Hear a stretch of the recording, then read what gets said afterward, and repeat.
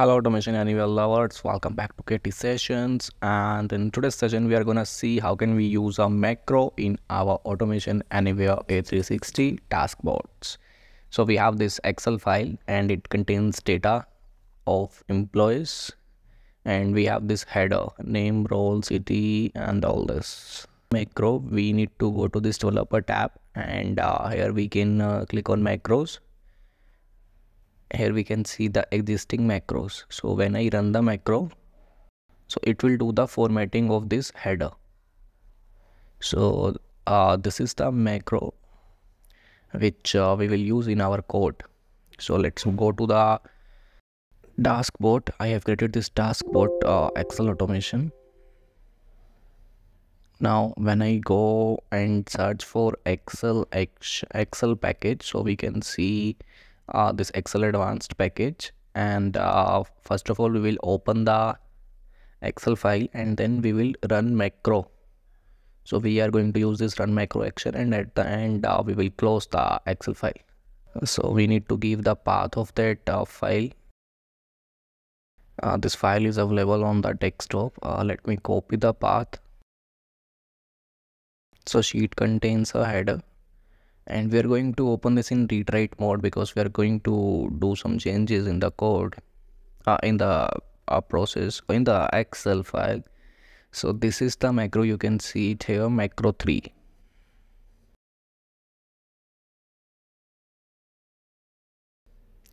So here we need to give the name of the macro, which is macro 3, and macro argument. So we are not using any argument and it is optional. So we are not giving any argument here. So if you want to pass any argument, then you can pass it here. And I will create a local session default, and we'll use the same session in the close, and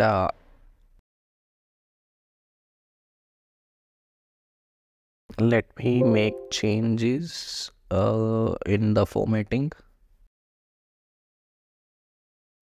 Let's go back to the code, and here in close action we are we have disabled this close action so that it will not close the file, and we can see the changes.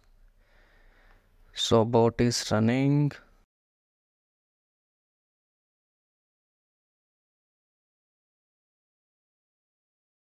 So it has opened the spreadsheet, and then it will run the macro. Now it will run the macro.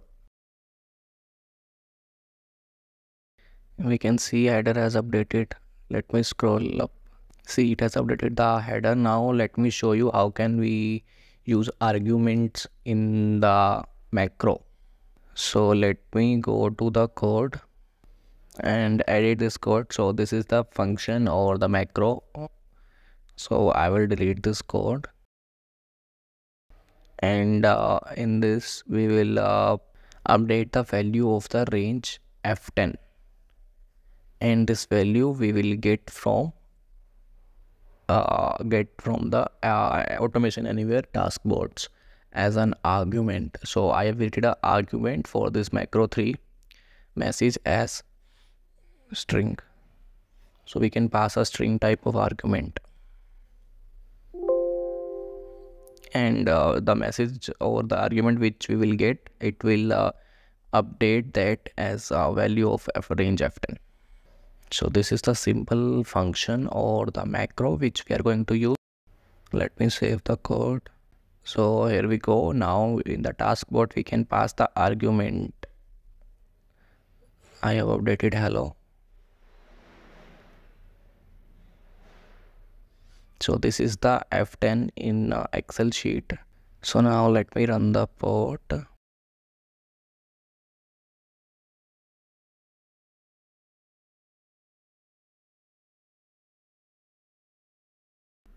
See, bot has completed and we can see hello in F10. Similarly, we can give anything here like hello automation or hello something. So it will update the same message there. So this is how we can pass some values to the Excel file as an argument.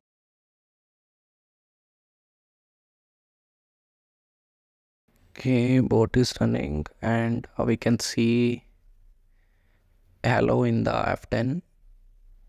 So once bot will get complete, it will update the value of the F10. Hello automation devs, here we go.